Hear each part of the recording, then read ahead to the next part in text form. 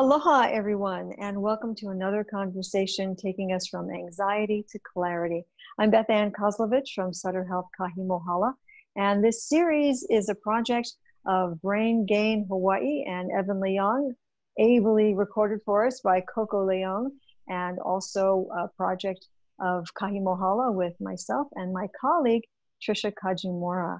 We're hoping that these conversations that we've been having for about 16 weeks now have been helping all of us to consider various aspects of what it means to have a world with COVID-19 and how we all can cope and help each other to cope. So where are we as we are on the very first day of August 2020? Well, we've had quite a week. We've had 3 successive days with almost doubling of the cases that we had earlier in the week. And the highest caseload that we had in Hawaii was 124 cases. And many, many others who are probably out there that we don't know about yet. But the real issue is talking about contact tracing and the number of contact tracers that we have, and or maybe that we really don't have and need those who are hired, even if they're trained, but maybe not hired yet. That's what we've been talking about and what happens as the state goes forward. The Board of Education has voted to move school back until the 17th of August now. And we'll see if that date really goes forward. And we'll see what happens if the state actually opens on the 1st of September to trans-Pacific visitors. And moreover, we're really hoping and looking for whatever best thing may happen for those people who are still unemployed, who have been lucky enough to have the 600 plus up per week in unemployment, but who are going to need a whole lot more as we go forward. And as yet, we don't know what will happen exactly in Congress with the next round of funding. So that's pretty much where we are right now. Today, though, we'd like to stop and consider those people who are houseless and what COVID means now for them and what has been happening over the past many months as we've been dealing with COVID-19. And to help us do that, I'd like to welcome Heather Lusk, the Executive Director of the Hawaii Health and Harm Reduction Center, to the conversation. And Heather, always a good conversation when we get together. And thank you so much for making time today. Thank you, Beth-Ann. You know, this is really what you've been focusing on for not just during the time of COVID, but well before that, your ostensibly your whole career, looking at people who are in need and of late who are needing services and are houseless or just dealing with a great deal of strife in their lives. As we've moved through these last many months, what transitions have you seen? Oh, thank you again for having me. You know, when I thought about this talk about anxiety and a lot of anxiety being that uncertainty and how things just change day to day, and yet when we talk about the houseless community, that's part of the resilience. So what we know from some research is that folks that are houseless have very high levels of cortisol and are almost constantly in that fight, flight, or freeze, that higher state of anxiety. And what we've heard from our houseless folks throughout this endemic is a heightened sense of that, but to be honest, almost for them, like, what's the big deal? Like, we're always trying to deal with basic necessities of getting our food, right? Or getting, you know, whatever the need is being more complicated now. And so it's, I've really been inspired by some of the resiliency that we've seen in the community. But of course, like any community, really suffering with access to resources, and, you know, the safety net is crumbling more than ever. And I think we're seeing that particularly with our community. So I think there's some hope and some innovations that we're seeing that people have been able to do with these new times and trying to lower barriers to get resources out there. And I'm hopeful we continue those. At the same time, and I'm sure other folks have talked about this, the kind of layers of trauma going on top of folks is, it's just so much when we're talking about folks that are houseless, often community level, individual trauma and intergenerational trauma. So still trying to unpack all of that, but I'm seeing some hope in some of the ways that people are coming together and trying to make a better community. And that's what I keep trying to hold on to. With good reason. I think there's nothing like hope to keep us going from day to day and putting one foot in front of the other, whatever that path may be, homeless or houseless or with a home or with a job or without one, especially in the world of COVID-19. So let's unpack all of that. a little bit, and then I think we'll come back to the hope, because it's always good to end on a hopeful note. With those that you have seen who had difficulty getting services before, as you mentioned a moment ago, watching a social net crumbling under the weight of so many people who need so much now, far more than they did 6 months ago. How has the response been?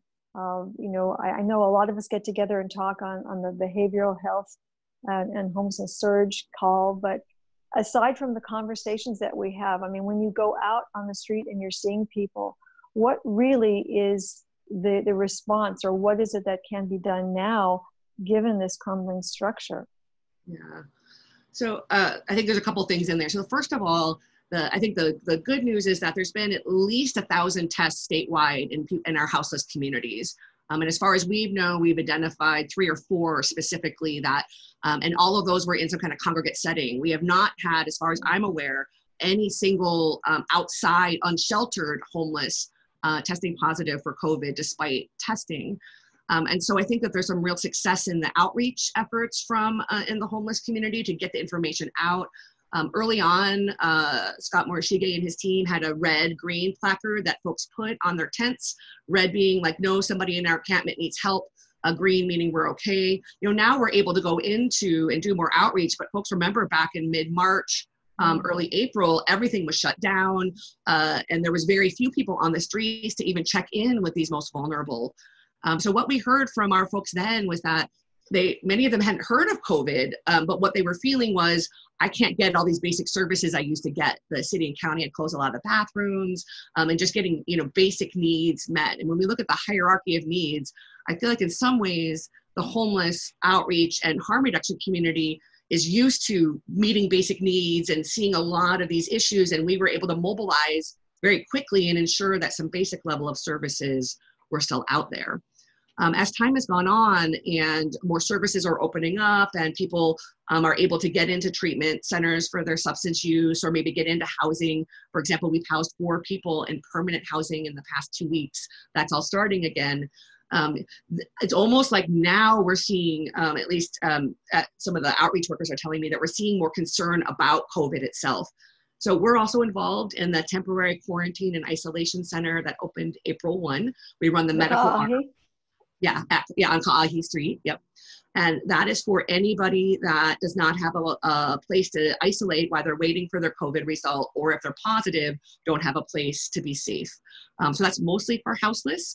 And we started April 1. We have had 97 people come through. And what we found, especially as the numbers rise, as you mentioned, the last 3 days have all been over 100 cases, is that now we're seeing that more conversation. And it's almost like now that some of their basic needs are met, we got food out there, right? We got masks out into the houseless communities. We've reopened services. These increased rates, we're seeing an increase in that uncertainty and fear, and people that are houseless wanting to get tested.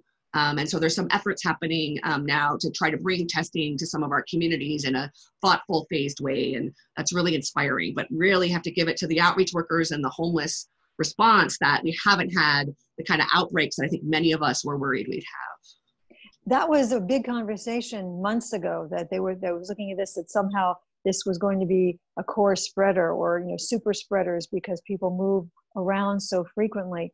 But yet that hasn't happened. It doesn't seem to be. No, I mean, just from what you've said and just from the numbers that we've seen, and looking at those who do have COVID within the houseless community, who were clearly inside, or got it from somebody who happened to be a worker in that organization.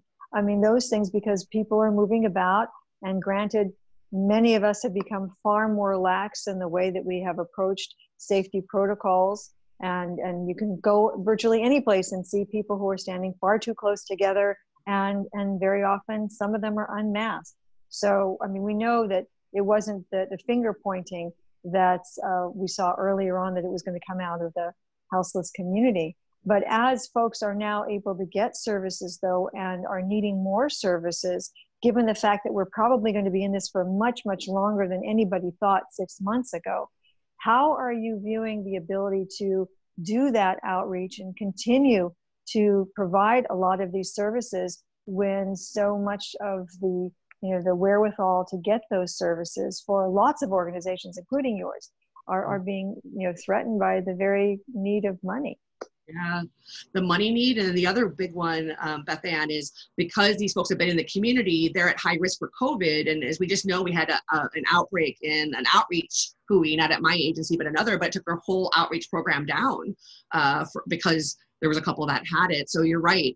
We're really, I think we're struggling with that on the one hand, particularly because many agencies like my own, we hire people with lived experience. So we're hiring people from the recovery community that are in recovery from drugs and alcohol, or that are formerly houseless, or may have a chronic disease and then, are more at risk. And so we're all very much, I think, find that balance of how do we support our staff and staying strong and resilient and building their wellness, and trying to, meet the community's needs. And so what I've seen though has been some real innovation in the ways that has happened. I think one of the things that I'm most inspired by has been the bathroom brigades, which is a group of people through Hui Aloha, and people that are houseless themselves coming together and cleaning public restrooms so that people had a place to go, not just take care of their hygiene and their basic needs, but then to get be able to wash their hands or get hand sanitizer.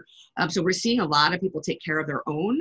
Additionally, we have the Department of Health worked with the Hawaii Community Foundation to have these resilience hubs to be able to get PPE to agencies like ours. Since we weren't hospitals, we maybe weren't the first priority, and yet many of us are serving those that may be at risk for COVID. So anyway, that's getting out there, and we're seeing a lot more masks and things that we're able to give to the houseless community so they can meet their needs. And then lastly, I think what we're seeing is more agencies be able to kind of reopen even with these increased cases, and figuring out how can they, with staggering, with lots of plexiglass, with lots of sterilization, still provide, for example, detox. For a while, our one detox center only had 6 beds they could do safely. So how do we keep ramping that up so that people can still get the services they need?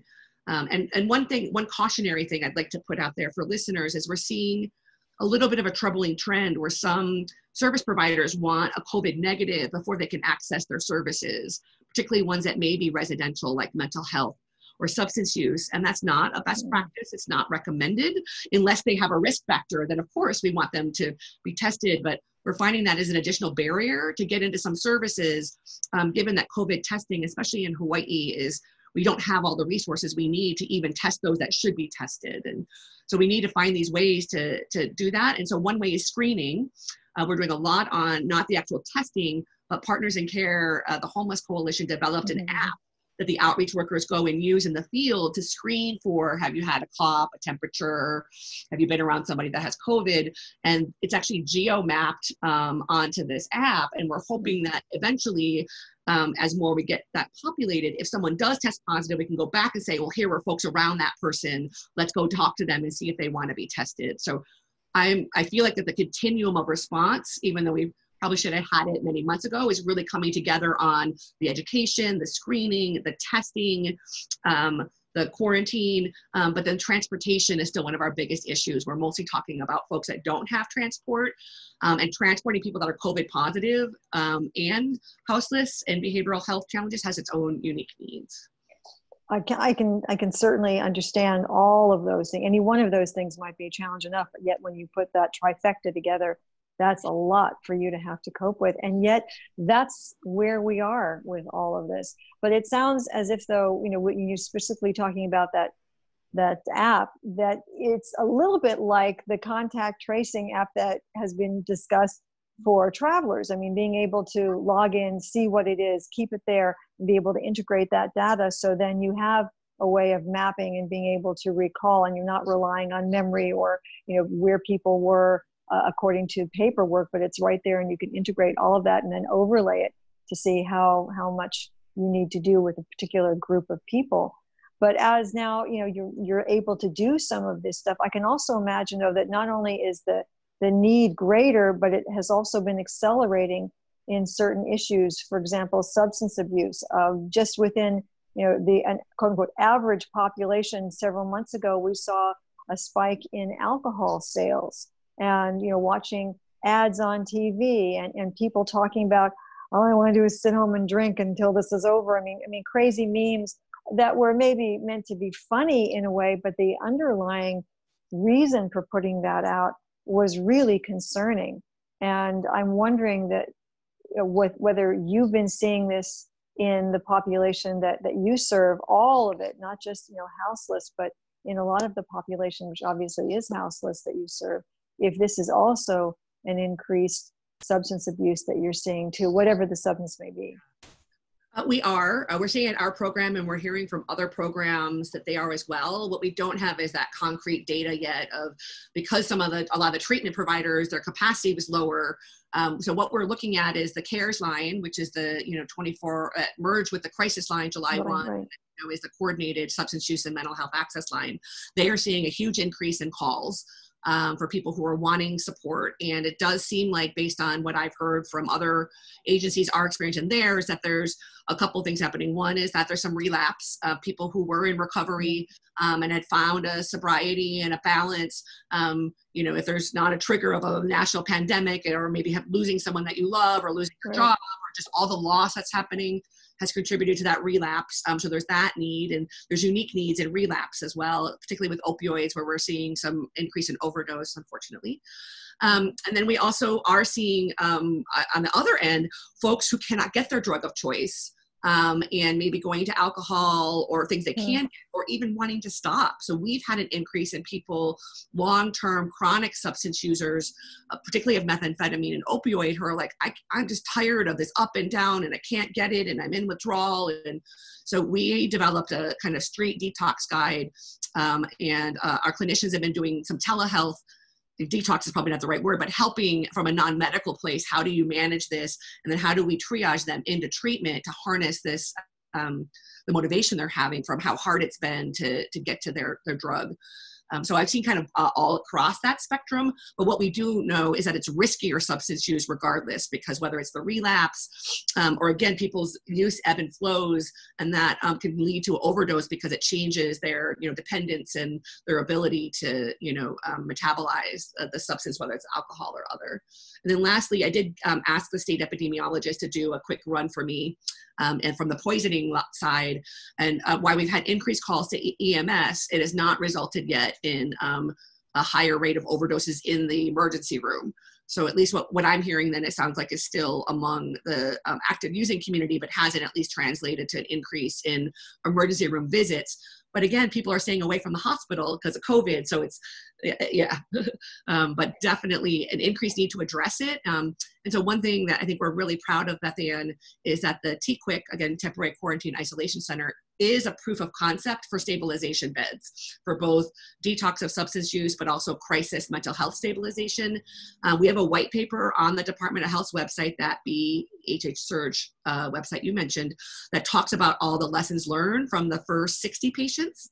And soon we'll be updating it as we hit 100 patients of how did we manage their substance use and mental health. And we're really proud to say that 80% of the folks that came in while houseless did not go back to the street.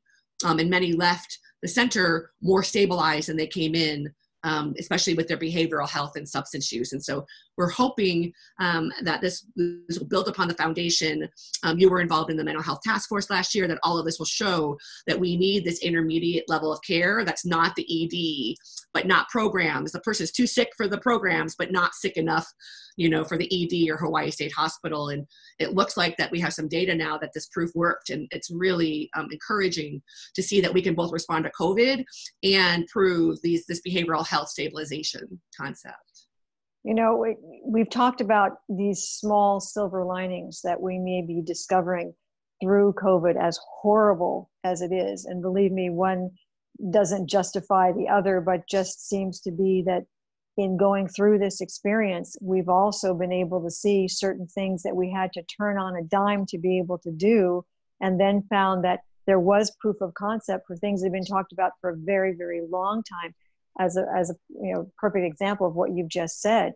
So that gap place of too sick for this but not sick enough for that has been where so many people have fallen through for decades and decades, that it seems as if we can marshal this way in a better direction, or be able to husband all this information that we have and the way this has been developed. and move it in a post-COVID world, because there will be one at some point, and yet we will still have a great many people who still have issues with substance abuse in particular throughout Hawaii.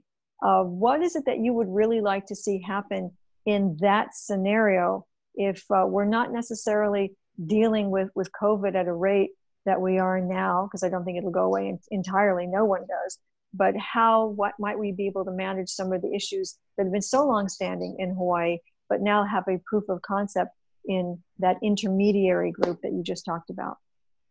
Well, just to take that example of stabilization, I know that Deputy Director Mercero's idea is that as COVID goes down, then it becomes more of a stabilization center.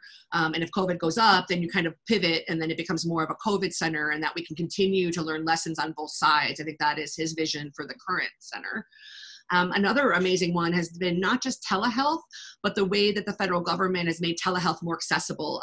One concrete example is medications for substance use disorder used to require some in-person touches and some other things from clinicians. And now my clinicians can do it online through telehealth. And then one of my navigators can go and get the prescription and drop it off wherever that person is. And there's no contact, and the person can get initiated on these medications, and they can, take them to a lab and get the lab test done in a way that's safe. And so I think I love this creativity of being able to move things on demand, whether it's online, doing this delivery, being able to take things more mobile. We're doing, certain things in the field that we've never done before, again, safe-wise.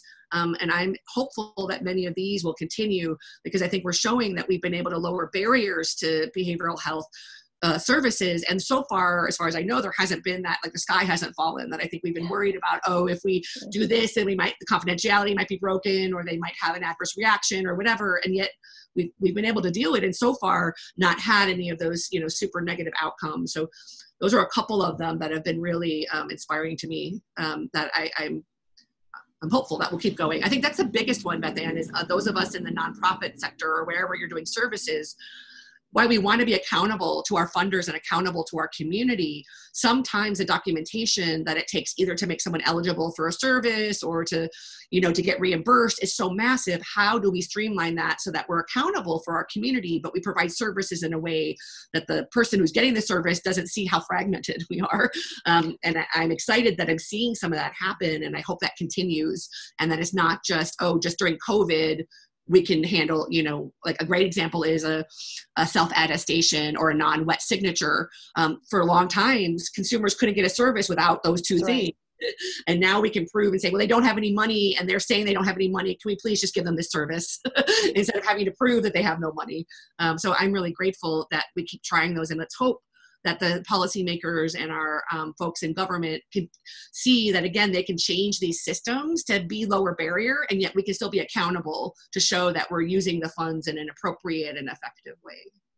Yeah, two things with that. I mean, first about the money part of it, being able to demonstrate that the money becomes more effective when you're able to do things in a way that not only has the efficacy behind the medical part of it, but also is able to have the accountability that with the mountains of paperwork and the time to do all that means you can't necessarily serve many more people, or that you have your staff just buckling under the weight of all of that, and that there are better ways to do things than we thought. And this has just caused this incredible stratospheric jump that people have had to make, because we've been talking about telemedicine, for example, for how long? I mean, decades. Very long time. Exactly. And all of a sudden now, when we had to do it, which proves that we can do it, and hopefully being able to take these lessons and use them in a different way going forward, so that we're able to help a lot more people. But one thing that I wanted to ask you about, because so much of your work is based on the relationships that you're able to establish with the people you serve, in whatever way you serve them, whether it's from those who have HIV, those who are houseless, they may be both, those who are using substance abuse, they may be all three of those. I mean, whatever it is that you have, it's so relationship based. Has there been any change in that because you're now talking to people through screens?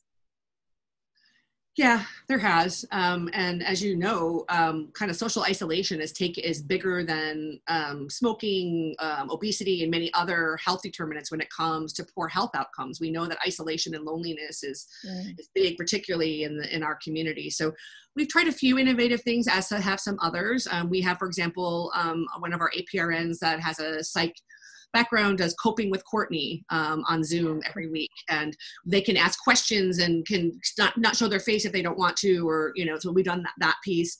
I'll be honest, some of my staff go out and they talk through not this screen, but the screen at the house for those that are housed, where they'll actually stay outside and still see them through the door, just to be able to have that kind of personal connection, or even be outside in their car and call them and wave. And I know that sounds small, but even just that little bit of like, hi, I'm here. I know where you are. I'll bring things to you.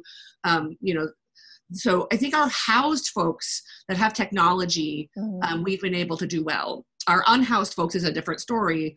And it's been challenging because we have a much more physical relationship with them, and to have to be like, no, we can't hug you, or at our van, they have to stay 6 feet back and they don't want to. And it's been such a challenge, because we want to allow them services, but then, we have to say, but our staff aren't comfortable if you don't stand back. And so that's been tough, and to help them see that the boundaries, not because they're not worthwhile. It's not that we think that they're diseased or that we're trying to perpetuate stigma, but just that this is what we need to do to keep our staff safe so that they can keep coming, and really trying to make that message, because so many of these folks are so stigmatized, especially people with HIV. I mean, the parallels with HIV, Beth-Ann, are powerful, but people with HIV for a time weren't touched.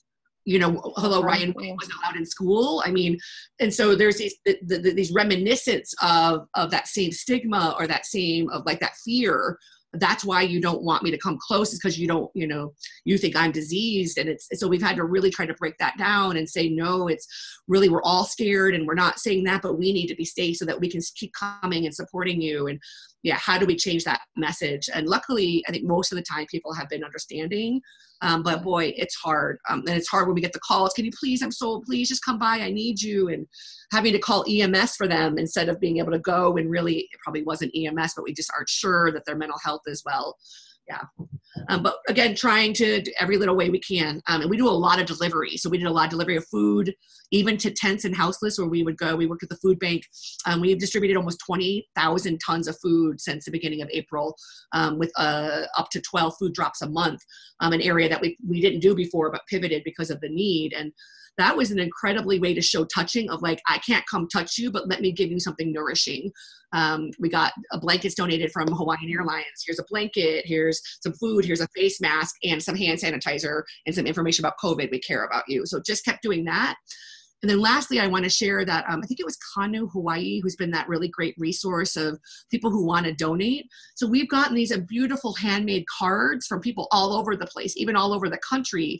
And then we've been able to hand those out and just say things like, we're thinking about you, or you're special, or you're meaningful. And whether we hand them out and leave it at 10, or whether we send in the mail to our housed folks, we've heard that that's made a big difference. And I just want to give a shout out to all those volunteers who've been making face masks and making homemade cards and doing things from their isolated homes, knowing that it put a smile on someone's face, because it has.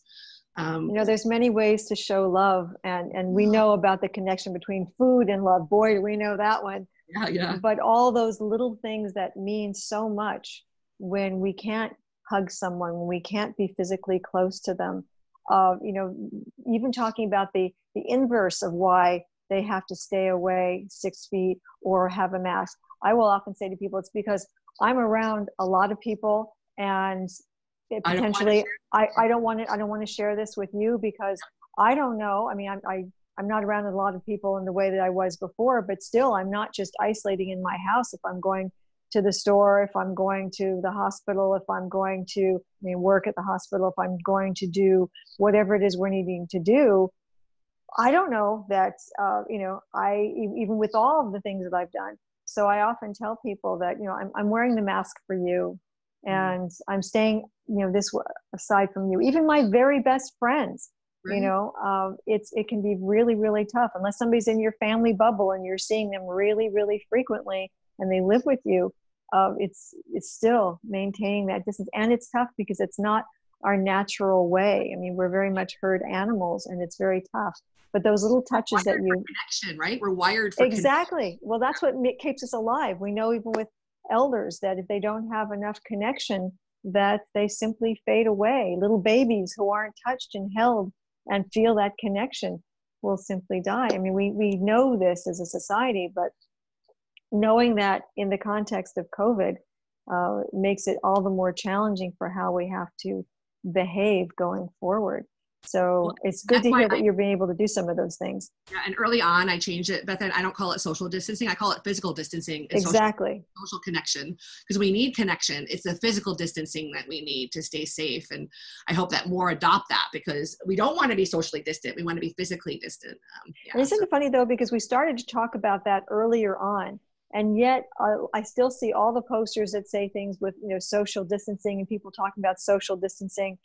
We need a real movement to say that it's only physically distant. You know, people have loved each other halfway around the world, you know, for years if they've had to, because they've been separated by wars or separated by countries or what have you, that we can do that. We have the human capacity to do that, but sometimes we have to be physically distant. And in this case, it may only be 6 feet as opposed to a world away, but sometimes it feels like a world away.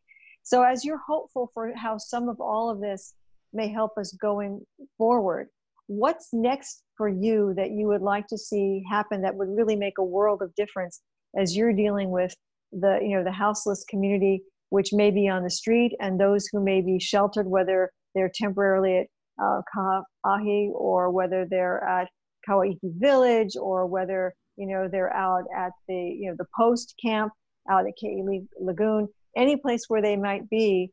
What do you think is going to be the next level of this that is going to make a difference for those who need so many services? Well, personally, and I know that I differ from some, I feel like that during COVID, some of our established encampments may need to stay in place. And actually, I'm not the only one that feels that way. The Center for Disease Control was very clear that disrupting encampments is a risk for COVID spread. And at the same time, I do understand that some of our communities don't have the access to the hygiene they need, things like that. But I think we've learned from whether it's Pu'uhonua Waianae and the group out there, or whether we have the Kapo'e'o Kaka'ako group and Kaka'ako that came together, and a lot of them are at Hali Maliola. We also have the Waimanalo group. We have 3, as far as I know, kind of really rather tight houseless groups that have come together, created community. So for me, it is that community that is where that resilience is. And I know that on Kauai, for example, the mayor and the county allowed some parks to be open for camping, and then had those be open so that people could have access. I personally believe that until we can get more housing, I believe housing is a human right, and until we can have more affordable housing, how can we create it as safe out there for people as possible?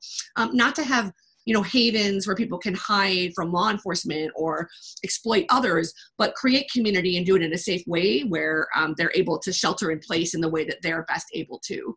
But of course, getting more housing, I would love to see us do hotels like the continent has, Beth-Ann. You know, they've done a lot of great work with our hotels and the houseless. We have some empty hotels sitting around, and I personally hope that there may still, not that I want the hotels to be empty, but I'm hoping we don't have an influx of visitors given these numbers. So could we do more with the hotels and having some of our houseless families or other folks that are houseless there to decrease COVID risk? So, you know, we're learning some lessons there, and I'm hopeful that we can continue to learn from the continent and also build upon the wisdom of our communities of houseless folks who come together about what they need, because many of them know. They did the bathroom brigades. They came together and said, let's clean that. The other big thing is, oh, sorry, go ahead. No, I was just saying, and even before we hit COVID, there were members of the houseless community that were coming together to be able to do cleanups of their areas. I'm thinking about as you head to Waimanalo, certainly around where, you know, the Children's Discovery Center is down in Kaka'ako, where, you know, the self, I don't want to use the word policing, but the self-regulation of that community for the good of all, so everybody would be safe and not tolerating things that were not. I think that's when you find a community really is pulling itself together, when that becomes the ethos and that becomes the driving force. And seeing that happen means that it can happen. People were so surprised that that was happening. Like, why would it? Well, because they care, because they're dependent upon these, you know, resources as much as anyone else is. And I think that kind of goes to the next point I wanted to ask you about, which is, shifting the mindsets of everybody else. I mean, when we would talk about the people who were, homeless, people had ideas of, the drunk on the corner. They had, people who were out there, preying on others, or who were just, nasty and didn't want to be, part of society. They were antisocial. I mean, all kinds of things that brought up these certain types. And then we found out, no, really, it's families or people who have lost jobs. There are people who are mentally ill. They are veterans. All of this that for years and years and years, on air and off, I'd be talking about with people.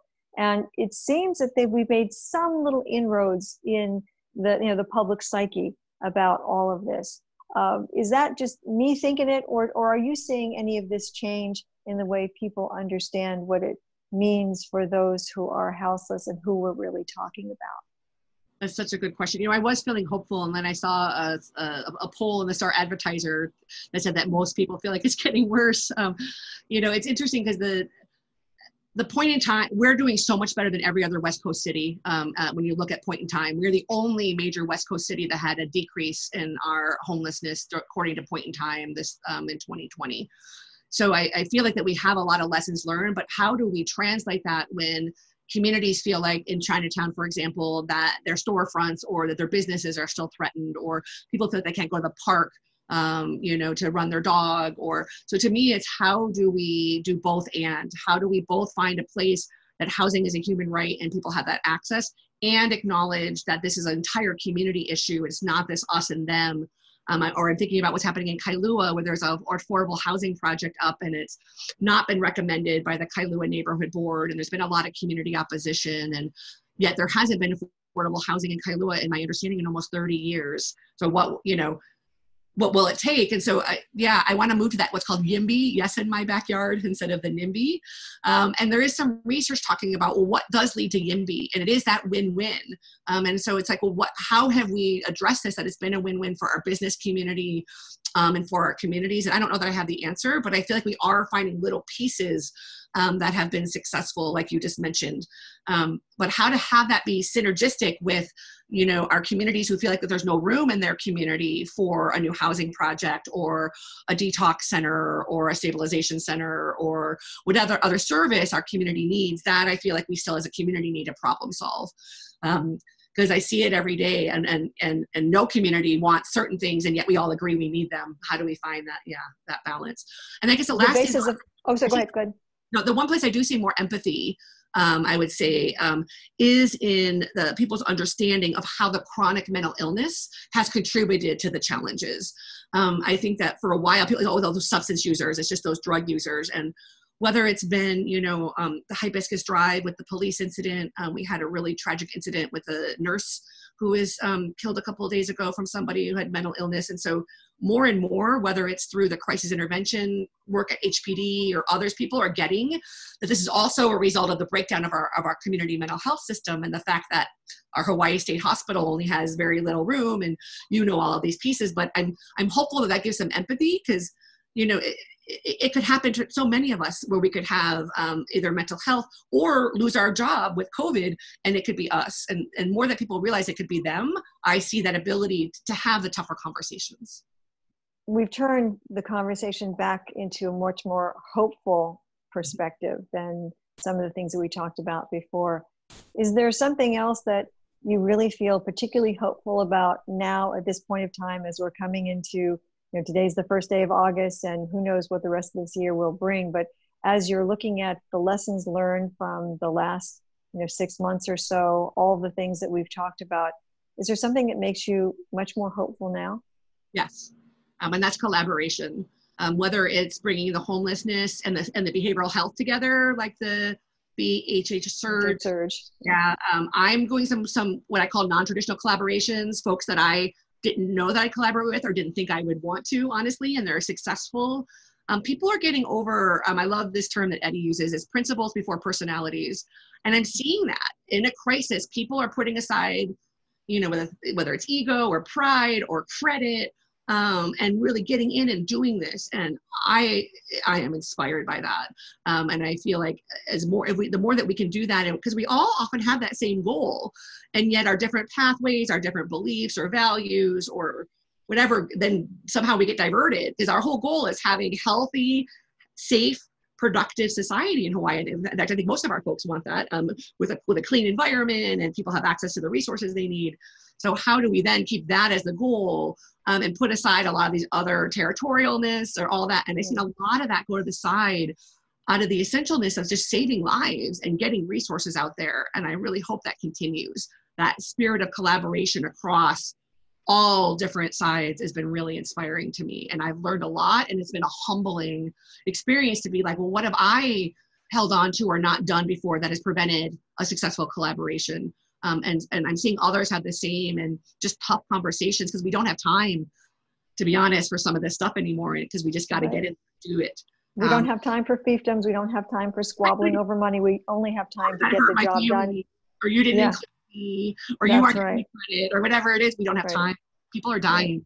So it's really, it's been very humbling and freeing to move past some of that and see the magic that has been created when we didn't stay in our little silos and, well, this is the way we do it, and this is how I have to show up if I'm going to do this. And yeah, I hope we keep evolving. I hope I keep evolving, because it's been, the transformation and innovation has been at a market speed, and we can keep what's working and jettison the rest. Go with the rest. Yeah.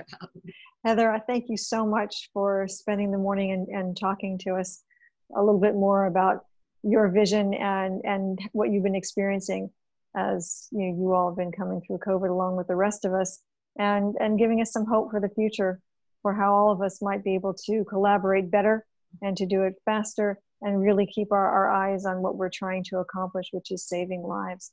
Thank you so much. I wish you all the best. I'm right there with you. Yeah, thank you, Beth-Ann. Thank you for doing this so much. I really appreciate you highlighting this and normalizing that. I don't know a person that's not anxious during these times. And so thank you for having this space to really start to talk and unpack all of that. Thank you for having me. Well, pleasure, truly a pleasure.